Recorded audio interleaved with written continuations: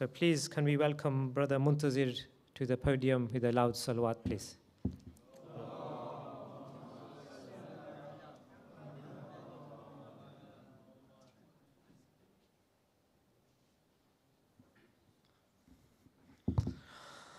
أعوذ بالله من الشيطان الرجيم بسم الله الرحمن الرحيم الحمد لله رب العالمين وصل اللهم على سيدنا محمد وعلى أهل بيته الطيبين الطاهرين اللهم صل على محمد وعلى محمد. قال الله تعالى في كتابه الكريم بسم الله الرحمن الرحيم وأنفقوا مما رزقناكم من قبل أن يأتي أحدكم الموت فيقول رب لولا أخرتني إلى أجل قريب فأصدق وأكن من الصالحين. صلوا على محمد وآل محمد.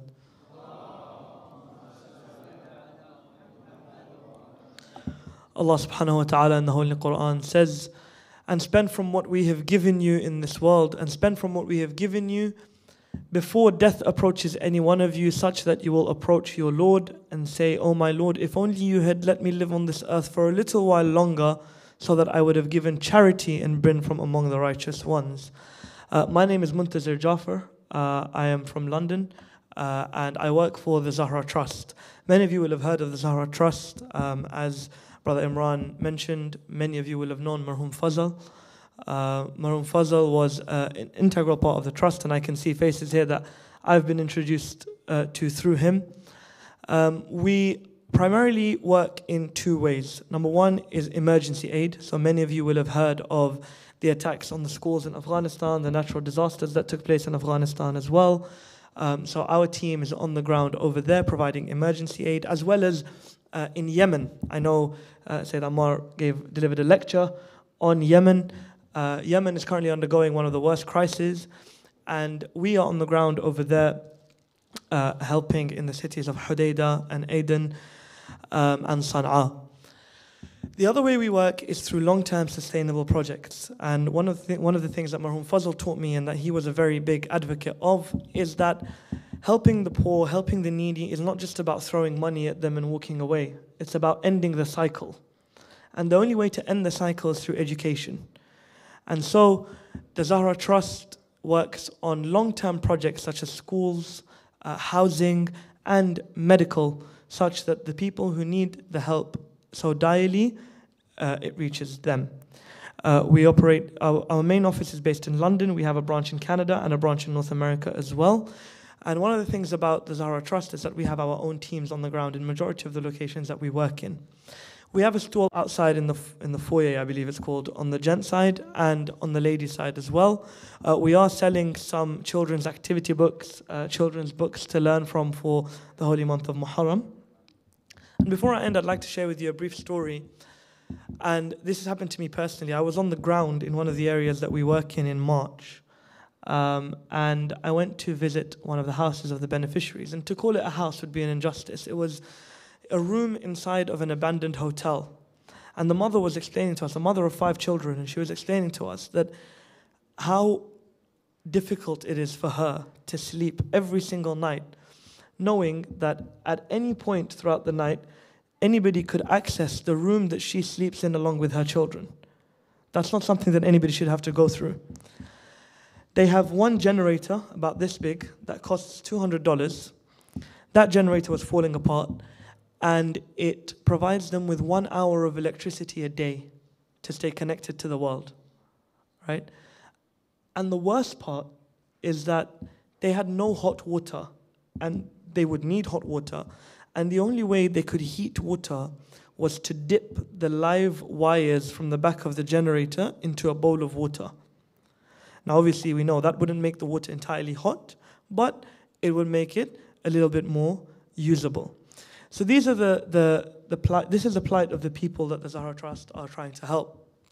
And the reason I bring this story to your attention is that it's very easy in the UK to put money in a charity box and not really think about where it's going, to put a fiver in a box and not really think about the impact it's having on people's lives. So next time, inshallah, whichever charity is your choice to donate to, that's not a problem. But next time you put the money in the charity box, or you tap your card on that machine and you hear that beep, please do remember that the impact you're having in these people's lives is actually tangible. And people really, really need that. Think about that one generator that costs $200 that would enable this family to live a much better quality of life. If everybody here was to donate £5, how many of those generators could we buy? How many of those families could we provide electricity for, such that they could have the basic needs of their home that any of us would require? If you do have any questions about the charity, if you do have any inquiries, if you want to ask more, find out more about the areas that we work in, please do find me outside. I will be there to answer any questions you may have. On behalf of the Jamaat, firstly, I'd like to thank the Jamaat for accommodating us and having us here, and we really appreciate it. And on behalf of the organizers, could I ask everybody to please move as far forward as possible, so not to disrupt the flow of the program. Sallu ala Muhammad wa ali Muhammad.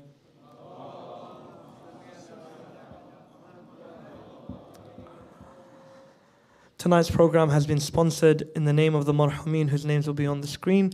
Please do recite a Surah Fatiha for all those marhumin. Al-Fatiha.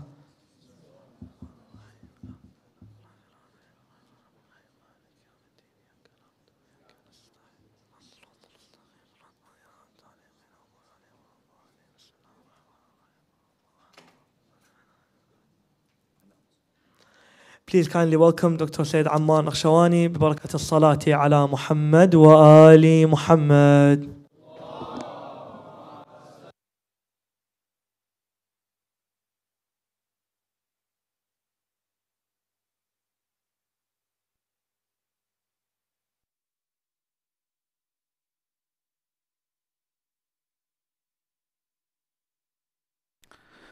Before I begin, thank you so much, Muntadhar.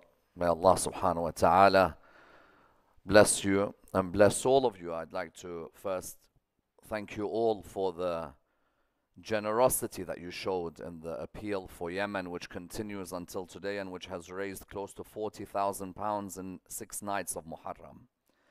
And inshallah, all of you online, if you haven't had the chance, try and donate. The link is there with the work with the Zahra Trust. So at least our brothers and sisters in those lands do not ever feel that we've neglected them or that we've forgotten them in any way whatsoever. Bismillah ar-Rahman ar-Rahim. Alhamdulillahi Rabbil Alameen. والصلاة والسلام على سيدنا وعظيمنا وحبيب قلوبنا وشفيع نفوسنا أبي القاسم محمد. الله.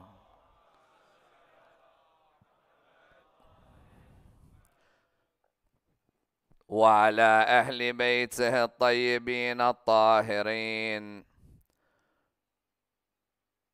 وأصحابه الغر الميامين. الحمد لله الذي جعلنا من المتمسكين بولاية سيدي ومولاي علي بن أبي طالب.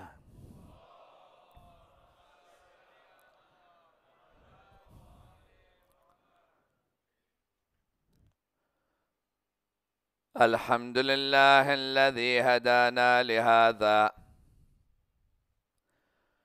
وما كنا لنهتدي لولا أن هدانا الله. أما بعد، كربلاء حفت بكرب وبلاء. The first of our loud salawat in honor of Rasulullah Muhammad sallallahu alayhi wa alihi wa sallam.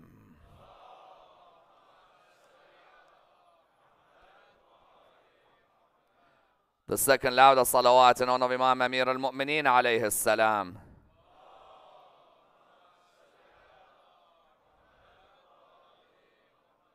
The third with your loudest voices in honor of the Imam of our time, Imam Sahib al-Asr wa Zaman.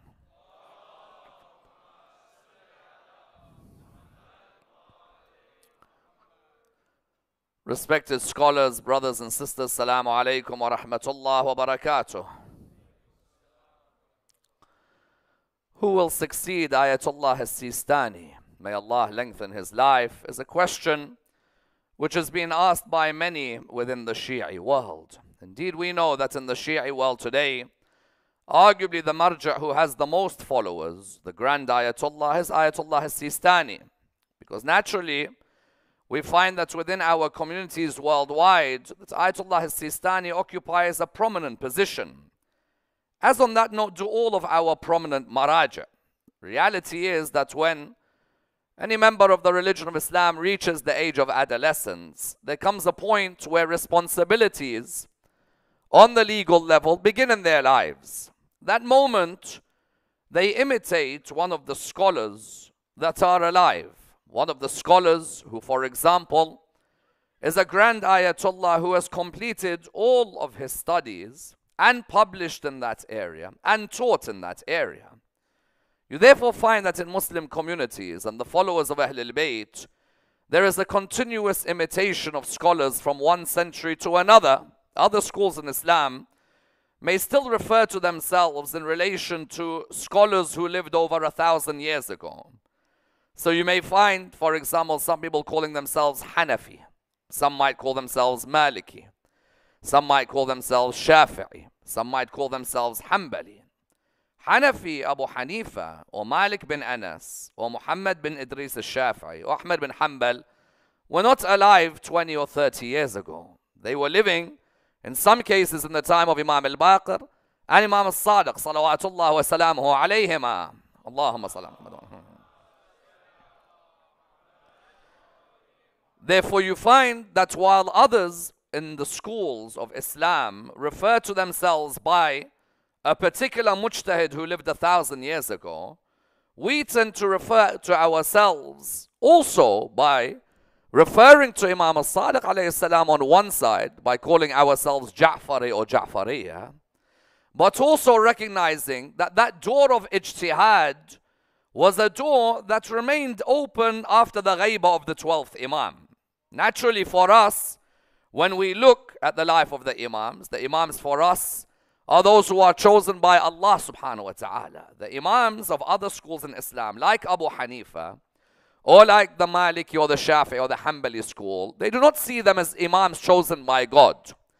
Rather, they see them as erudite scholars. For us, the Imams are those chosen by God, and hence the discussion of Nas is there within Shi'i thought. But then, in the absence of the Imams, we refer to the scholars of the community. These scholars were scholars who came one generation after another. Some of these scholars were based in, for example, the land of Najaf, Baghdad, Hilla, Kufa, Medina, Mecca, Qom, and other parts of the world.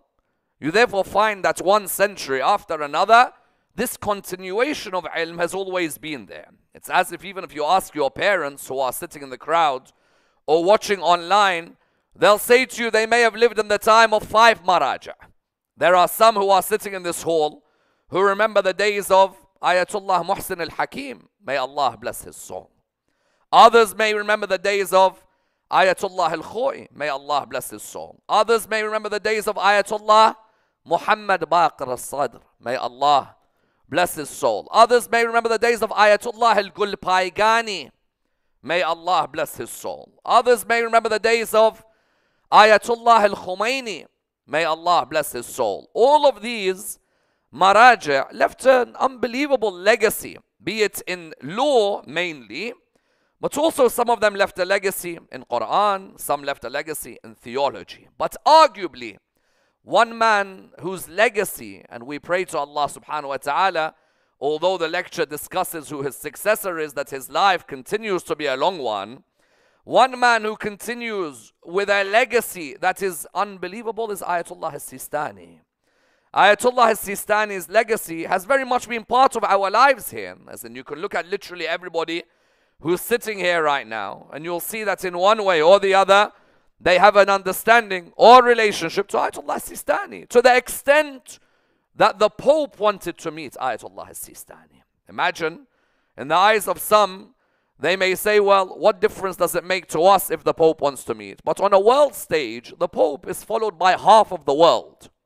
So when the Pope is followed by half of this world, or let's say, in some cases, 1/3 of this world, the reality is that we also have to recognize his important position. The Pope meeting Ayatollah Sistani highlighted just the enormous level of extent of legacy that Ayatollah Sistani had left behind, both nationally and internationally. As in, I'm sure you'll all agree that Ayatollah Sistani was the one who was able to quell the sensitive sectarian issues that could have erupted in Iraq, for example. And many of his statements were made in the context of the people of Iraq, recognizing that there could have been a Sunni and Shia bloodbath that took place. Likewise, at the same time, he survived persecution. He survived the period of Saddam's rule. Likewise, at the same time, he was the teacher of many of the students of knowledge who are there today.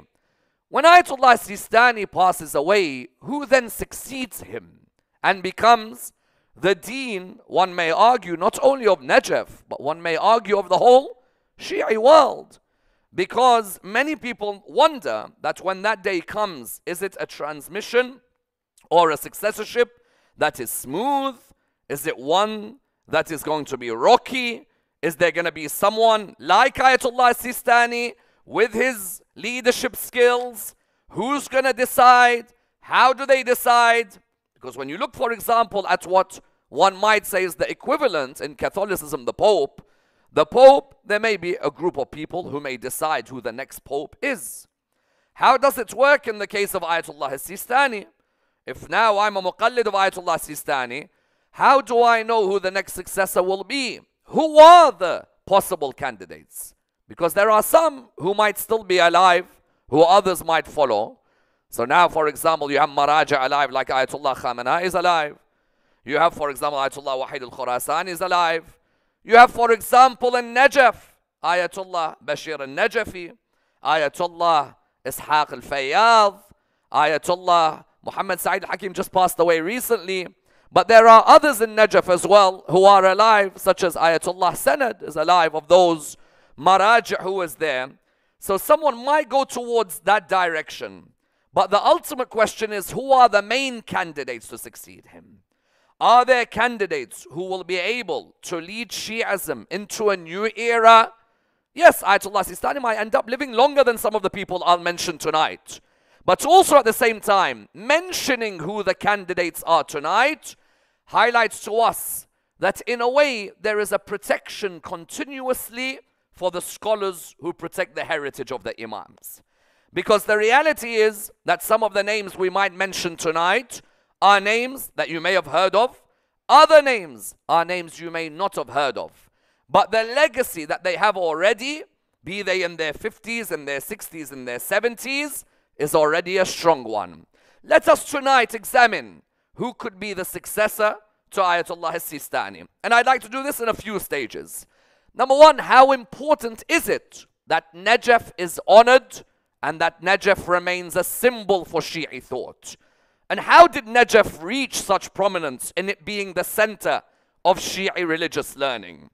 Number two, how important was the successorship of previous scholars? Number three, who would I like to see as the successor of Ayatollah Sistani? And number four, who are the 10 candidates that can be possibly chosen from those who are alive? And number five, what do those all share in common with one another in relation to their lives? Let's examine this and dissect the topic in complete depth. Ayatollah Sistani today is known as the Dean of the Seminary of Najaf, or the Rector of the Seminary of Najaf. Najaf, without a doubt, for us is Ivy League. In the same way in America, someone might say Harvard and Princeton are Ivy League. Or in this country, someone might say Oxford and Cambridge. We have, of course, Najaf and Qom producing some of the greatest ulama that we've ever seen. But where did Najaf gain that prominence from? In reality, Najaf, before Islam, already was quite prominent because there was already people of the Abrahamic faiths who had settled in Najaf. Why would they settle in Najaf? Those of you who've done ziyarah of Najaf will know that there are prophets who are buried in Najaf. Don't you agree with me? There are prophets who are buried where? In Najaf. Where? Some say in Wadi Salam. Not just Wadi Salam, But there are prophets who are neighbors of Imam Ali alayhi salam. If I was to ask you who are the prophets buried next to Imam Ali alayhi salam, it would highlight to you that Najaf is not just a place that was a center for Shi'ism. It was a center of Tawheed, center of monotheism. On one side of Imam Ali alayhi salam is Nabi Adam alayhi salam. And on the other side of Imam Ali alayhi salam is who? Nabi Nuh alayhi salam. Now that's pretty good neighbors to have, because when you die, you want the two to be buried next to you to be good people. So here you have with Nabi Adam alayhi salam, on the one side, Imam Ali, Nabi Adam and Nabi Nuh. Some say that the word Najaf comes from Jaf. The water of the Nay in the time of Nabi Nuh, as you know, the flood, went into that particular area. That area, when it became dry in Arabic, something which is dry is called Jaf. And if the water area was known as Nay, so when the water dried after the flood of Noah, some say that that could be the meaning of putting the two words together. Nay, Jaf. Na, Jef. Others say, no, it's the hill on the upper reaches of Najaf. Irrespective, that area, therefore, was an area a few miles away from Kufa, was an area where Christians used to live. People used to gather there from the Christian community. They used to celebrate the praises of the prophets of Allah subhanahu wa ta'ala. And that's why they say that Nabi Hud and Nabi Salih are buried where? Buried in Wadi Salam. And some say that Imam Ali alayhi salam wished to be buried in Najaf so that he could be next to his brethren Hud and Salih. But the reality of Najaf is prominence all centers on Amir al-Mu'mineen alayhi salam. That there is no doubt. That if you want to see why Najaf is Najaf, literally it's for Imam Ali alayhi salam. Imam Ali, when he moved from Medina, came towards the land of Kufa, moved his government spiritually, maybe to be near prophets of Allah subhanahu wa ta'ala who are there, but of course politically to counter Muawiyah and the rise of Muawiyah in the land of Sham. Imam Ali alayhi salam lived in that area. But someone asks, if his house is in Kufa, then how is it that Imam Ali is buried in Najaf? Because you got to travel. How long from Kufa to Najaf? Let's say, for example, a number of kilometers to get there. Many of us who've done the ziyarah will know that from our hotel in Najaf until we get to Kufa, it's like sometimes a 20-minute bus ride. Imam Ali alayhi salam died in his house in Kufa next to Masjid al-Kufa. Then he is buried in Najaf. How was he buried in Najaf? Imam himself had made it clear to Imam al-Hasan alayhi salam and to his sons that when you carry my janazah, you will carry one part and there will be unseen forces that will carry the other. Imagine that I carry one side of the janazah and the other side is the malaika who are carrying it. And they took it and he said to Imam al-Hasan alayhi salam, you will see a grave and there will be a mark there that this has been prepared for Ali ibn Abi Talib by who? By Nabi Nuh alayhi salam. Nabi Nuh had prepared the grave of Mawla in that particular area. But that grave, like his wife's grave, started off with nobody knowing where it is. Fatima al-Zahra alayhi salam's grave until today, do any of us know where it is? None of us know where it is. It was always going to be a symbol that if you ever doubted what happened to me, just go and ask where my grave is. If it was as smooth as it looked, my grave shouldn't be hidden. Anyway, Fatima Zahra, her grave, nobody knows. Imam Ali, 92 years, nobody knew where he was buried. 92 years. Only the Imams would know. Nobody else. One day Abu Hamza al-Thamali, you know Abu Hamza, the one with the long dua in Shahr Ramadan. Abu Hamza al-Thamali says, I was with Imam Zayn al-Abidin, salawatullah wa salamuhu alayh. Allahumma salli ala Muhammad. And he says that he said to me, come with me. I said, where are we going? He said, just stand here and recite after me. And he started to recite the ziyarah of Imam Ali alayhi salam. Abu Hamza asked, why are we reciting it here? He said, this is the spot where my grandfather is buried. But it wasn't until the time of Imam al-Sadiq alayhi salam that this became open. Some tried to say that Harun al-Rashid, or one of the Abbasid Khalifas, was playing with his dogs, and his dog came near the grave, but stopped. And they found out that's the grave of Imam Ali. That's a load of nonsense.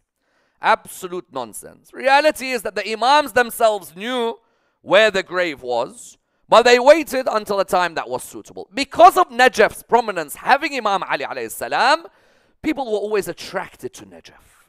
And therefore, in the absence of the 12th Imam and in the Ghaibah, you found that ulama were attracted to go on ziyarah of Amir al-Mu'mineen until one alim became the main man who ensured Najaf was established. And that was Sheikh al-Tusi. Sheikh al-Tusi used to live in Baghdad until the Seljuks and the sectarian hatred that was present in Baghdad. Don't forget that as a Shi'i, when someone tells you don't be sectarian, don't forget that we faced years of bitter sectarianism towards us. Dogs and Rawafid and God knows what other titles we've been called. We've also faced sectarianism. Sheikh al-Tusi had a great library in Baghdad. That library was burnt. They burned the library. They burned the library of Sheikh al-Tusi, but it was a blessing in disguise. Because Sheikh al-Tusi moved from Baghdad to Najaf. Around which year? About 100 odd years after the 12th Imam went into his Ghaibah. Around 446 after Hijrah. So we're coming very close to a big celebration in terms of Najaf's history. From there, therefore, Sheikh al-Tusi established Najaf as the central location. That you are now a neighbor of Imam Ali alayhi salam. You are now a neighbor of the most spiritual place. Because ultimately, when I want to go and study, I can study legal texts and theological texts in the UK. I can study law and theology and ethics in America or in Canada or in Australia. But being in a place where an Imam of Ahlul Bayt salawatullah wa salam alayhim or Rasulullah sallallahu alayhi wa is buried, it is the biggest honor. Wallah, sometimes I wish that we were able, for example, to be in Medina al-Munawwara studying over there. Next to the Holy Prophet, peace be upon his family. Next to Fatima al-Zahra alayhi salam. Next to the Imams of Jannat al-Baqi'. But it's sad that we cannot teach Shi'ism in that particular area. So where were we teaching? Sheikh al-Tusi began the teaching in the land of Najaf. And ulama, even if they were studying somewhere else, would still take a few days off to go to Najaf, do some research and come back. Allam al-Hilli being an example, even if he lived in Hilla, he would still come to Najaf for a few days and then go back. Of course, Najaf wasn't always prominent. Of course, Qom had its time, Hilla had its time, Baghdad had its time, other areas had their time. But ultimately, you find that many years later, Najaf remained that core where everybody wanted to come and study. Someone says, question, the likes of Ayatollah Sistani, for them to reach that position of Ayatollah, how do they reach it exactly? So say I signed up to study in Najaf tomorrow. What do I begin with? If you were to sign up now to, let's say, Loughborough University, and you wanted to study law at Loughborough, how many stages would it be for you to learn? You do a bachelor or LLB, let's say, for example, and then you might do a master's in law, and then you're going to do a PhD. Yes? You're going to do these 3 stages. When you finish your PhD, you reach a level where you are similar, for example, to other doctors in the field, but then you might lecture and lecture and lecture until you become a professor. No one finishes a PhD and automatically becomes a professor. Rarely does that happen unless they may have written 20, 30 journal articles, let's say, while they were doing their PhD. Likewise, Najaf was the same. Ayatollah Sistani, when he goes towards Najaf, Ayatollah al-Khoi, Ayatollah Muhammad Baqir al-Sadr, Ayatollah al-Khomeini, all, even Ayatollah Khomeini with all his studies in Qom, he wanted one day to be able to be in Najaf, which he eventually was because of exile. They all start off by doing a bachelor's. The bachelor's begins with what? They call it the Muqaddamat. Yes, the Muqaddamat is like you doing a BA or a BSc. You start off by doing Arabic grammar fundamentally, and something missing in Shi'i communities worldwide is being strong in Arabic. That's something we need to work on now. Nahu, Sarf, Balagha, these are areas which in English, all of you know, rhetoric, syntax, morphology, we are not as strong in Arabic as other schools in Islam. In Arabic, you'll find that many of our kids grow up without learning Arabic. If a person from a young age establishes Arabic in their children, believe you me, they can become the greatest scholars for Islam, be it literally or representatives for Islam, metaphorically. Fundamentally, when they start in Najaf, Ayatollah, Sistani and others, young age, they will start, for example, by studying Arabic grammar. There's a number of famous texts which we share with the non-Shia community. Sunnis and Shia, when it comes to Arabic grammar, both agree that one of the prime texts that has to be studied, or one of the prime subjects that has to be studied, be it Najaf, be it Al-Azhar, be it Medina, is that you have to start off by mastering the language of the Quran.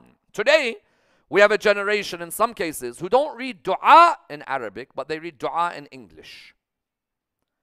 Why? Because they say that I understand it better. They have a point, yes. Or some days, read it in English so you understand what you're reading. But it's a shame that at your age, you are not able to learn Arabic and master Arabic. Why is it that we, the Shia, in the 2022, are amongst the weakest when it comes to Arabic grammar, when there are so many courses online for us to learn syntax and morphology? The Quran becomes a different book when you look at the secrets of the Arabic language. A word that looks like the most basic word suddenly becomes a monumental word in the way it changes you as a human being. But the onus, by the way, is on the leaders of the community to push Arabic grammar. So, Sunni and Shia, Najaf or Al-Azhar or Medina will begin. Al-Ajurumiyya, for example, they'll study texts such as Sharh ibn Aqil, they'll study Qatr al-Nada. These are the main Arabic texts that people will study. The likes of Sibawayh, Ibn Aqil, and others who are masters of the Arabic language will begin with studying that. And then at the same time, study logic. Someone says, wait, in Hausa they study logic. I thought you were going to study Quran and Hadith. No. Of the main subjects is mantiq, logic. Because ultimately we need to make sure that the way we think, there are rules for what's right, what's wrong, what's common sense, what are analogies, and so on.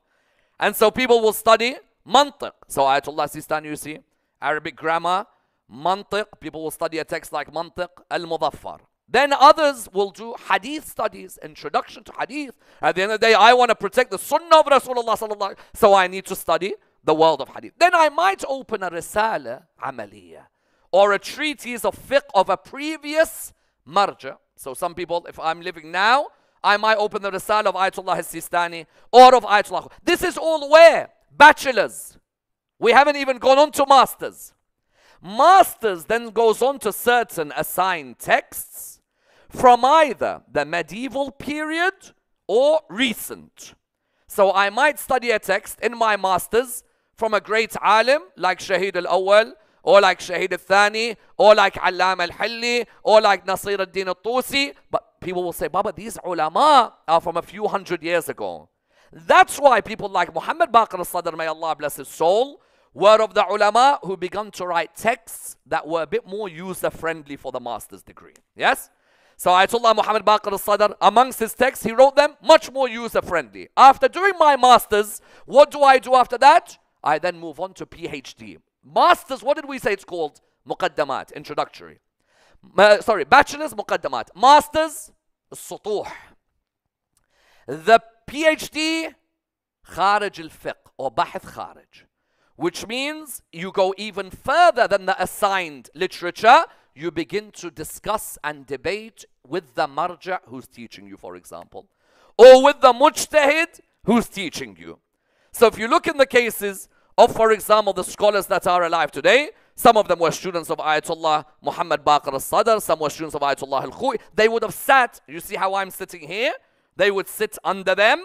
These teachers would talk, discuss chapter of fasting, chapter of Hajj. Because what are the maraja? They are jurists who have reached the highest level of ijtihad, where they are able to extrapolate the laws from the sources. So you sit there, if you've reached PhD. Now someone says, can I attend, for example, this PhD class of Marja X? Anyone can attend, but you might look a bit baffled if you haven't done your bachelor's and master's. Imagine now, I go to a particular course at Loughborough University, and it's a course in economics, PhD level.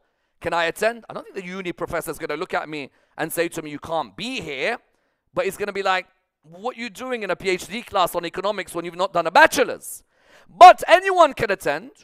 There's a particular Socratic way of learning where you can discuss, the teacher is open with you, and that has produced some of the greatest scholars. But also has produced people who are muballighin, people who are resident alims, and so on and so forth. When you finish, how do you become Ayatollah?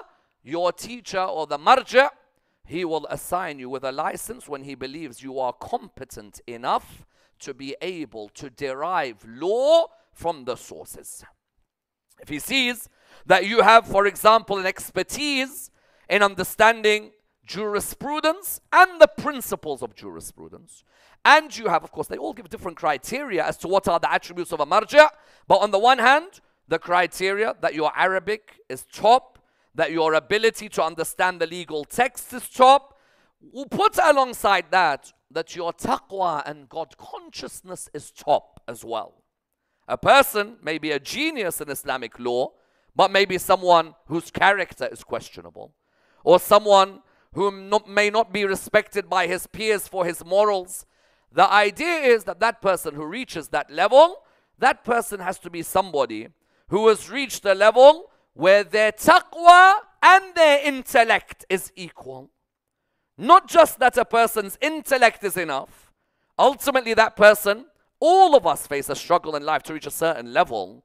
But if you look at the likes of Ayatollah Sistani, for example, Ayatollah Sistani ultimately has lived a life, at least publicly, has lived a life where one could say that it's as close to being ma'soom as possible. Now someone says, what do you mean? Why do I say that? I don't think anyone could put a black dot on his character. Yes, humans, if they want to find a black dot, humans can put anything out of context. If today I said God is God, people can take that out of context. True? Humans can take anything out of context. But you look at Ayatollah Sistani, and truly all these years, in the middle of all the upheavals, all the troubles, all the difficulties, you find that he still is somebody who has impeccability. I ask the question, if someone like him can reach a level in their life where you find it hard to find a black dot on them, Allah couldn't create 14 who lived their whole lives without a black dot on them? Today when a person says, are you sure the imams are ma'soom? Buddy, I've got an example of someone who's lived at least 75, 80% good. Allah couldn't create 14 ma'soomin who could be impeccable? Is it that hard for Allah subhanahu wa ta'ala? You find therefore that when he reaches this position, someone says, how is he assigned? Because he has teachers like Ayatollah al-Khoi, Ayatollah al-Naini, others of the Ayatollahs who may have seen him. And that's ultimately how a person reaches that position. Your teachers either look at you and say that you're sharp enough to be able to do this, or wallah, there are some people who become mujtahids at 65. Ayatollah Sistani became mujtahid at which age? 31. 31. Some 65. Muhammad Baqir al-Sadr, I think even much younger than Ayatollah Sistani. You're looking at possibly even teens or early 20s. You look at some people's abilities differ. Some have this word qudra, they have this ability or potential at the very least to be able to do istinbat and extrapolate the laws very young. There are others, it takes time. Ultimately, it's tawfiq from Allah subhanahu wa ta'ala. And wallah, when I look at the successorship of our maraja, at least in the last 100 years or so, I say a lot of it is tawfiq from Allah subhanahu wa ta'ala. Believe you me. When Ayatollah Muhsin al-Hakim was passing away, people were wondering who's going to come, is there any scholar, what's going to happen? Ayatollah Muhsin al-Hakim, how great he was. Who succeeded him? In the eyes of many, Ayatollah al-Khoi. Yes? And at the same time you had Ayatollah al-Khomeini was present. And there were others who were present, like the likes of, for example, Ayatollah Shari al-Madani. When Ayatollah al-Khoi passed away, you see even members of the Khawaja community were wondering that who will succeed Ayatollah al-Khoi. At the time, Marhum Mullah Asghar, may Allah bless his soul, was in a position where he had enough connections to be able to tell the community that this is the direction that we want to head. Some communities may not be privy to that guidance. Ultimately, you as a Shia can choose who you want to follow. But when you look at what's happened with Ayatollah al-Khoi, some people were wondering what's going to happen, what's going to take place. I guarantee you many people did not know who Ayatollah Sistani was. Do you agree? Many people who at the time when Ayatollah al-Khoi was passing away, many didn't know who Ayatollah Sistani was. Today, if I ask you, someone might say to me, but who's going to succeed Ayatollah Sistani? He's got such an amazing legacy. The names that I'm going to mention to you, I guarantee that many may not have heard of them. But that doesn't mean there isn't a conveyor belt of ulama who are ready, but the ultimate tawfiq comes from Allah subhanahu wa ta'ala. When Ayatollah al-Khoi passed away, for a short period, members of the community followed Ayatollah al-Gulpaigani. Sometimes people may have imagined Ayatollah al-Gulpaigani was going to live for another 20 years, passed away within months. Ayatollah al-Araki was there. He passed away until it came to Ayatollah Sistani. Did Ayatollah Sistani go looking for it? This is interesting. Don't see Ayatollah Sistani when he became marja in the sense of people following him in the early 90s, not looking for it. But he had an ijazah, a license, an approval that was there, and he became marja in that period from around 92 onwards or 94 onwards. When we therefore look then after Ayatollah Sistani, and again I stress, may Allah lengthen his life, because we don't want to make it sound in a way, but people plan for afterwards. If you were to ask me who I would want to succeed Ayatollah Sistani, I will tell you who I want. You allow me to tell you? I believe, and I'm certain, that the best person, and I think you won't disagree with me, to succeed Ayatollah Sistani, not just to succeed, but in reality, even Ayatollah Sistani will say this, is that I believe it is, insha'Allah, the 12th Imam's reappearance. Why do I say this? Because sometimes we get so drawn up in successorship stories. Instead, maybe we pray that our 12th Imam comes to lead even during the life of Ayatollah Sistani. Because if our 12th Imam reappears, Ayatollah Sistani will be the first to be saying, there you go, O son of Fatima. Isn't that true? Ultimately, for me, the first dua that I would want to do is, Allahumma ajil faraj wali amrika al-qa'im. Yes, I would ask Allah subhanahu wa ta'ala to be the one who hastens the reappearance of the 12th. This should be our dua first and foremost. That before you name the fallible, first think of the infallible. How many of us recite always, Ya Allah, hasten the reappearance of our Imam? Ya Allah, allow us. You've all seen Dua al-Ahad, and you've seen Dua al-Faraj, and you've seen other ad'iyah, which talk of hastening, wishing we can be there to see the reappearance. For me, ultimately, like Ayatollah Sistani, I pray that Allah allows us to see the reappearance of the 12th Imam. That's on the one level. If not, then who are the candidates? There are 10 who are seen as the main candidates. 3 of them, I could say we could put them in Champions League positions in reality. But then I'll leave the rest for you to decide. There are 3 who are in the Champions League positions. And there are 7 who themselves, in all honesty, are Champions League quality, but for one reason or another may not be at the same level as the top 3. The one who many speak about as the successor to Ayatollah Sistani in Najaf, the first one, and possibly in pole position, is Sheikh Baqir al-Irawani. Some say Ayatollah Baqir al-Irawani. Yes? He was born in 1949. Some people here, I don't know how many of you have heard his name. Some might turn around and say, I've never heard his name. But Sheikh Baqir al-Irawani was born in 1949, which makes him today approximately how old? 73 years of age. He already comes from a scholarly family, just to add that he's my relative, but still I'll praise him a bit more. He already comes from a scholarly family in that his father and his grandfather and his great-grandfather, they are all scholars of the highest repute, one after the other. And you found that he was born in Najaf, studied in Najaf and taught in Najaf, studied in Qum and taught in Qum. But he has a particular dimension to him. The first of them If you ask any Maulana who has studied in Najaf and Qom, you say to them, do you know Sheikh Baqir al-Irawani? Straight away their eyes will pop up. Why? Because there's no way that you could have come towards the level of ijtihad unless you would have studied one of his books.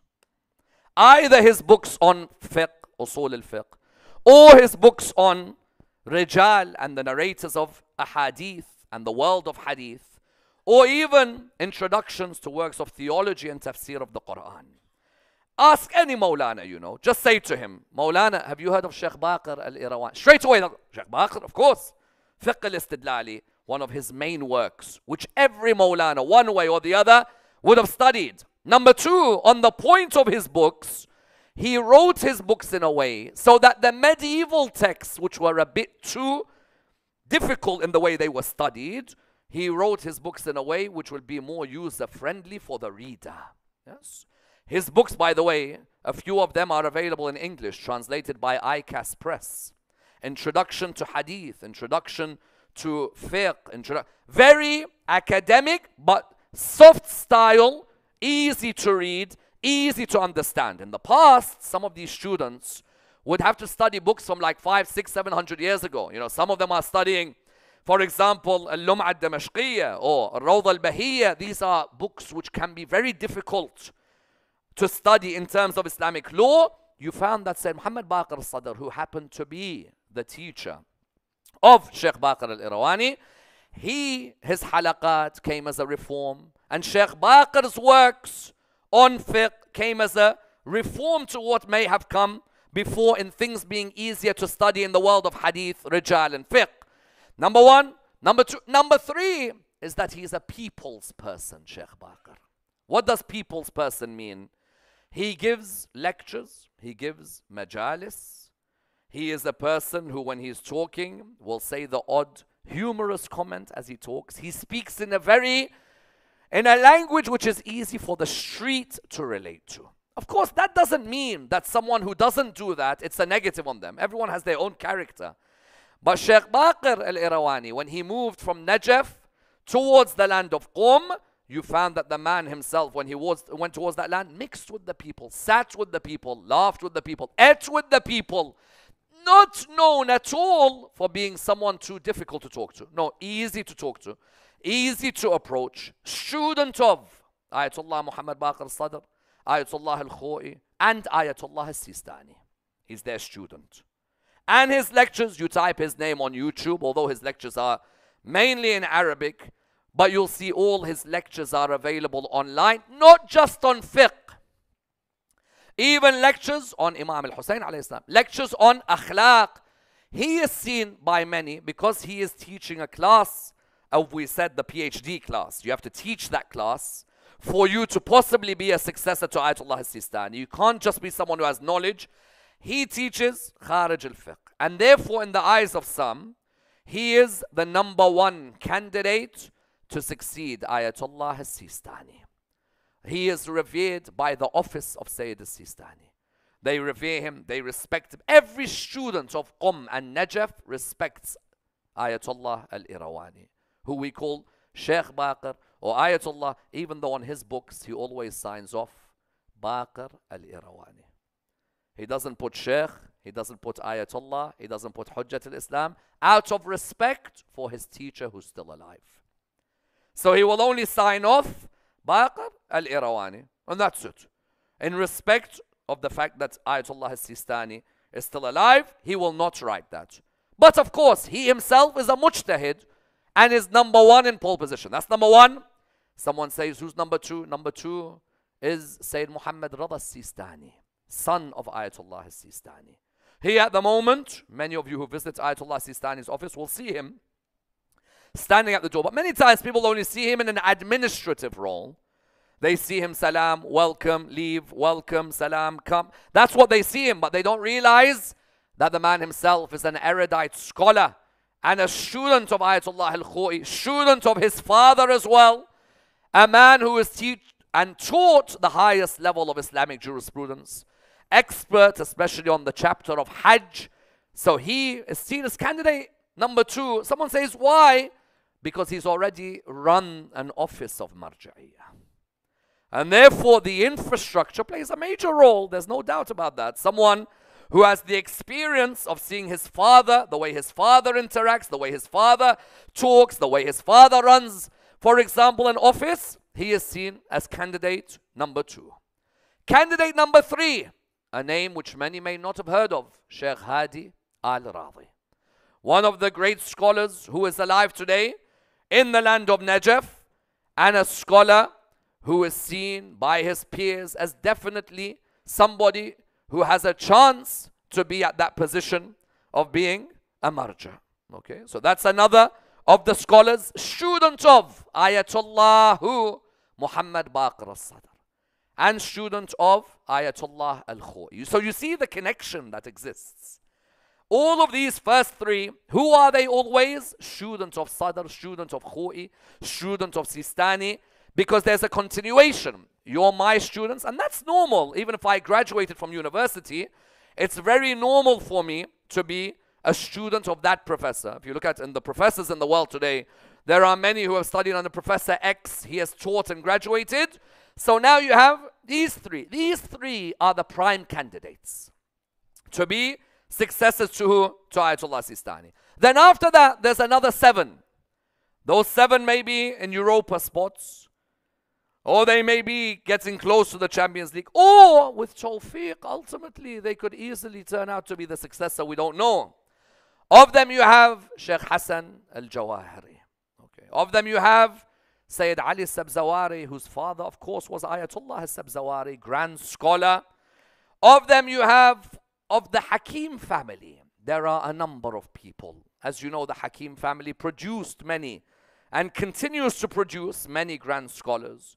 You have Sayyid Hussein al-Hakim, who was a student of the great Sahib al-Hakim, the great scholar. You have, for example, Sayyid Muhammad Ja'far al-Hakim, who no longer teaches Kharij al-Fiqh, but was one of the top students of Sayyid Muhammad Sa'id al-Hakim, may Allah bless his soul, who passed away recently.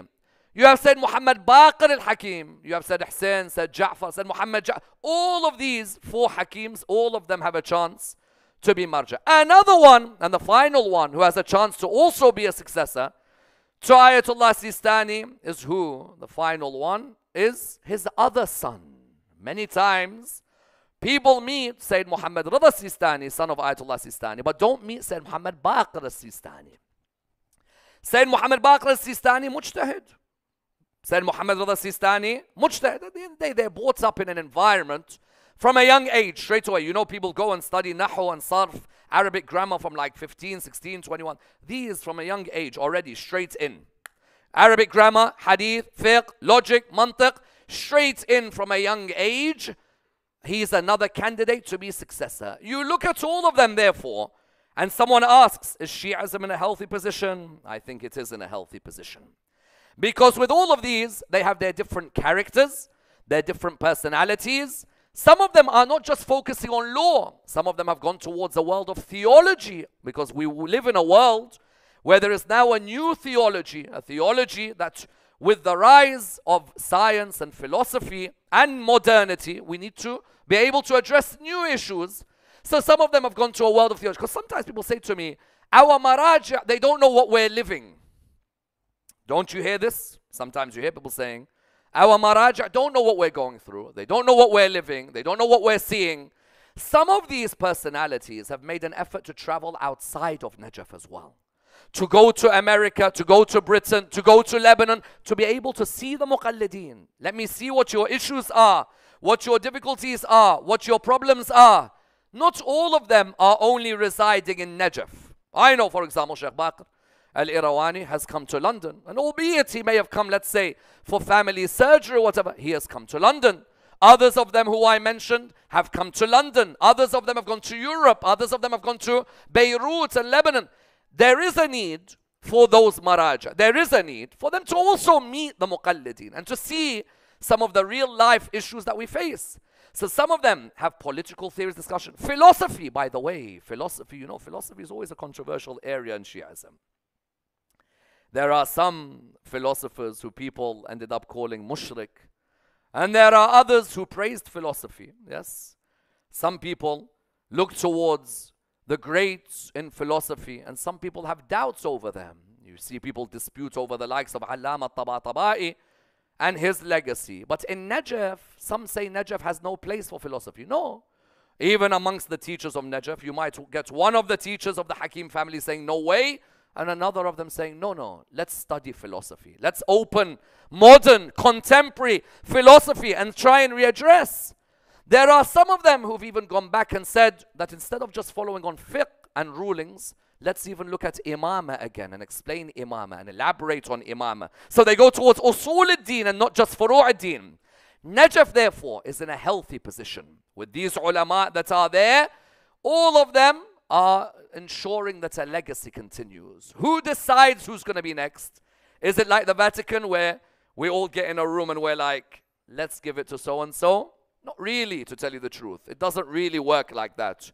Everybody pretty much knows who should be in the ascendancy. But that doesn't stop others from also reaching a level. But as for the rector or the dean of the seminary, everybody pretty much knows beforehand that we're trying to push towards this direction. This person's the best of the teachers. He is someone who's favored by the current marja, but without the marja himself saying, this is my successor. It's not a ghadir khum situation of saying that this person is the successor. No, not at all. It becomes a situation, I think, ultimately of tawfiq in that moment, to tell you the truth. You tell Ayatollah Sistani when Ayatollah Khou'i dies, he led the janazah of Ayatollah al-Khou'i and was not announced straight away as marja. If you lead the janazah of Ayatollah al-Khou'i, you would think you'd straight away be Najaf's marja. But no, at the time Ayatollah al-Gulpaigani may be senior, Araki may be senior. So ultimately, it comes down to tawfiq. And that we pray to Allah subhanahu wa ta'ala on nights like this to lengthen the life of all of our ulama, ya Allah. And allow them to continue in their service of Al Muhammad. Yes, sometimes, my dear brothers and sisters, you may hear that this alim should do this, that alim should say this. At the end of the day, our ulama try their hardest to try and be God conscious, to try and allow us to emulate them in the best way that they can, to try and reach us. But ultimately, there are only 14 who are ma'soom in this world. Apart from the prophets of Allah subhanahu wa ta'ala, for a person to turn around and see an alim say something or do something, turn around straight away and want to stab and attack, no, a person should turn around and ask those who are experts in the field. You could have one issue, which one alim says is haram, another says is mustahab, and another says I don't give an opinion on. Is there one who is 100% right in Shi'ism? Only one alim who's on? No, otherwise he should be the 15th ma'soom. Everybody has their ijtihad, and ultimately we look towards their worldview. But one thing they certainly all agree on is what? Is they all agree that they want to be near the shrines of Al Muhammad. That's something you'll see in all of them. You sit with them and they'll say to you that when they were in Qum, they lived being next to Sayyida Ma'sooma alayhi salam. Yes? How many of us yearn to do ziyarah of Sayyida Ma'sooma alayhi salam? Then when they were in Najaf, Ayatollah al-Khumaini used to love Najaf because he could walk to the shrine of Amir al-Mu'mineen alayhi salam. There was a period in Najaf where you could go to Salat al-Jama'ah of Ayatollah al-Khumaini and Ayatollah al-Khou'i. Imagine that feeling. That in Najaf you could have gone. And for them, they'll say to you, you pray behind us, maybe your best feeling, but us going to the shrine and being next to Al Muhammad, that's our best feeling. And amongst something they all have also is that they've all, in one way or the other, written poetry in honor of Sayyid al-Shuhada. You see, a person can be a great jurist. He can focus on salah, saum, hajj, zakat, khums, amr bil ma'roof, nahi al munkar, tawallat, and so on. But ultimately, he'll say to you, my tears for Hussein. Yes. Ultimately, they'll say. Someone said to me once, Allama Tabatabai, when he was writing tafsir, for the whole year, he would be busy writing the tafsir. Except one day, the 10th of Muharram, closed the book. This day is Aba Abdullah's day. That's it. That there is nothing else but my focus is towards there. You'll find others like Shaheed Mutahari saying how his teacher had a problem with his eyesight, and someone said to him that that clay that's underneath, those who come to Majlis al-Hussein, place that on the eyes, and he said that he saw better than he had seen before. You look at the others, each one of them has a relationship with Imam al-Hussein alayhi salam. Even when I look, I mentioned earlier, Sheikh Baqir al-Irawani, I came across a beautiful poem from him, highlighting how he feels about Karbala and Imam al-Hussein alayhi salam. He said, Karbala, riddled by trial and tribulation. This is how the poem begins. Karbala, riddled by trial and tribulation. We all come together to remember the grandson of the Prophet. The eve of Ashura is not one night, for it continues to live through all the years. Subhanallah. He said the eve of Ashura, the night of Ashura, is not one night. No. I thought it's the night of Ashura. No, he said because it lives through years. That night breaks all of our hearts, doesn't it? All of us gather. So he said, Karbala, riddled by trials and tribulations. We come to remember the grandson of the Prophet. The eve of Ashura is not one night. It lives through all of the years. That eve of Ashura would break the heart of all the ulama. If it broke their heart, then what did it do to the mothers who were in Karbala? Yes. Imagine you as a mother knowing this is the last night that I spend with my children. I want the mothers to feel this wherever you may be. Wherever you may be. You're a mom and the doctor says to you 12 hours left. How would you feel? I asked the dads over here. If a doctor came and told you only a few hours left, what would you feel? Tell me. Your sons, 2 of them, a few hours left. Or your 6-month-old baby, only a few hours left. Yes. What would you feel like? I ask all of you. That eve of Ashura, you're right, Shaykhna. That is not just an eve. That lives through years. It takes years to recover from that night. I ask Allah one question. How did Zainab recover from that night? How do you recover? Because Zainab alayhi salam carried all the masa'ib, but still she's a mother and she has her 2 boys there. Yes, the 2 boys are there on the plains of Karbala, and there she is.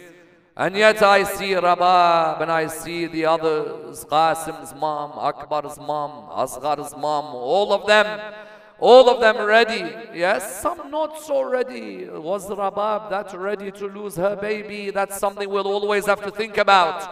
But Zainab alayhi salam knew that they had all given their sons. They were ready to give theirs. She wanted now to give hers. Yes? When she wanted to give hers, she told Aun and Muhammad, go now to your uncle and tell him it's our turn to go to the battlefield. Yes? The 2 of them, young boys who were there, they went to Imam al-Hussein alayhi salam. They came to him and they said to him, uncle, it's our turn to go out. He said, no, return back to your mother. I want you to be there for your mom. He said, but uncle, she told us to come. And he said, no, go back to your mom. Make me happy if you go back to your mom. They returned back to their mom. They sat with their mom. And then they looked towards their mom. She said, but I told you to go. Why are you both back? Wallah, history will never see like this moment. Yes? How mothers put Al-Muhammad ahead of themselves. That's a difficult stage to reach in life, by the way. It's a difficult stage. To put the family, to put your imam ahead of you before your own family is not easy. She said, no, go towards him. He said, come back. She went towards him.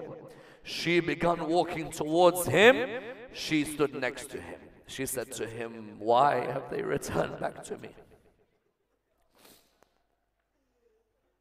If I stop my masa'ib here, I think it would be enough for the night. Someone says, no, don't stop. Ayatollah Sibawayh never recited one musibah in his life. Someone came to him once, he said to him, Maulana, just one. He said, no, let the dhakireen, let the khutaba recite masa'ib. Ayatollah, I don't have that ability. Said to him, just one, please. He said, you want masa'ib? He said, yes. Just one musibah? He said, yes. Listen to the line that he said. This is similar, this one that I'm about to narrate. But listen to what he said. Zainab entered the court of Ibn Ziyad. He stopped. The crowd couldn't stop. He said, I just want you to picture that. Zainab, Ali's daughter, in the court of Ibn Ziyad. Do I need to say it? I ask you all one thing. Zainab looking at Hussein and saying to him, please, I ask you in the name of your mum. That she knew would break him. Because his mother was everything to him. She said, I ask you in the name of your mum, allow me to be proud in front of my mum. That I gave away like they gave away. Karbala, riddled by trial and tribulation. We remember your grandson, O Prophet of God. The eve of Ashura is not a night. It lives through years and generations, yes? You look at him, Abu Abdullah, Zainab was a soft spot for him. And he couldn't say no anymore. So he came towards them. He said, are you ready to fight? Listen to their reply to him. They're like, our grandfather from one side is Imam Ali. And our grandfather from the other is Ja'far al-Tayyar. Don't worry about us. And we've been trained by Abbas. If you've been trained by Abbas, how could you be scared of the opposition? Yes? Within a few moments, the two of them were in the middle of the battlefield. At the beginning, of course, the opposition was fighting them 1-on-1 or 2-on-2. When you fight the two of them 2-on-2, you know these are the grandsons of Amir al-Mu'mineen. You know that you're not able to get past them. The moment they strike a member of the opposition, they turn around, they look at their uncle, Abu al-Fadl, wanting to see if their uncle was proud of them. When one came to attack Aoun, Muhammad would get in his way. When another would attack Muhammad, Aoun would get in his way, until one of them lay a fatal blow on the two sons of Zainab alayhi salam. One of them called out, Assalamu alayka ya Aba Abdullah. Imagine that scene, all of you now. Imam al-Hussein came running out onto that battlefield. He removed those who were there from the opposition. One of the poets says this quite beautifully. He looked at one of them. He said to him, my dear nephew, I apologize, I could not be with you. And the nephew turned around, he said one thing to him. What is that thing? What could be on his mind? Tell my mother I died without drinking any water. Allah. All of you, this is your night tonight. We always say Zainab in Sham tonight. All of you, those who miss Sham, this is for you. I died thirsty. How can I drink? And my uncle doesn't have any water to drink. Imam al-Hussein carried them both back to their tents. He knew this was going to be a difficult moment. He carried them back, but Zainab did not shed a single tear. Why? She didn't want the others to break down. She didn't want her brother to break down. When they took her to Kufa, she didn't break down. When they took her to Sham, she never broke down over Aoun and Muhammad. When they returned to Karbala, she never broke down until she returned to Medina. Allah. When she entered their bedroom and saw the mattresses empty, Allahu Akbar, she fell on one of the mattresses and called out, forgive me that I never shed tears for you. I didn't want to break my brother's heart. Inna lillahi wa inna ilayhi raji'un. Ya Allah, raise us with Muhammad and Al Muhammad. All of you with the tear coming, ask for your hajat now. I give you 10 seconds. With your tear, those fathers who face difficulties, those youths who are trying to get closer to Allah, those who are facing struggles in their life, ask your dua now. Now, all of you, in these seconds, I want you to ask. Ask from the bottom of your heart. Yes, ask. Our only weapon is our tears, Ya Allah. Silahul buka. That's all we have. Yes. Ask for your hajat, all of you. Everyone here has a hajat. If not in dunya, then for your akhirah ask now. If not for you, ask for your dad and your mum who instilled the love of Zainab into your heart. Ya Allah, raise us with Muhammad and Al Muhammad. Raise us with the Imam of our time, Imam Sahib al-Asr wal-Zaman. Protect all of our ulama, Ya Allah. Allow them to continue in the service of Muhammad and Al Muhammad. There are those of you who came to me and said that their families, some members are feeling unwell and facing difficulties. So let us all, wherever you may be, here, online, whichever part of the world, all the azadars, let's come together in dua. Bismillah ar-Rahman ar-Rahim. Amma yujibu al-mudtarra idha da'a. Louder, please. أَمَّن يُجِيبُ الْمُضْطَرَّ إِذَا دَعَاهُ. All of you who have sons or daughters, in the name of Aun and Muhammad, recite this loudly. أَمَّن يُجِيبُ وَيَكْشِفُ السُّوءَ. أَمَّن يُجِيبُ الْمُضْطَرَّ إِذَا دَعَاهُ. أَمَّن يُجِيبُ الْمُضْطَرَّ إِذَا دَعَاهُ. We pray to Allah subhanahu wa ta'ala the Surah Al-Fatiha, but before it the loudest of your salawat.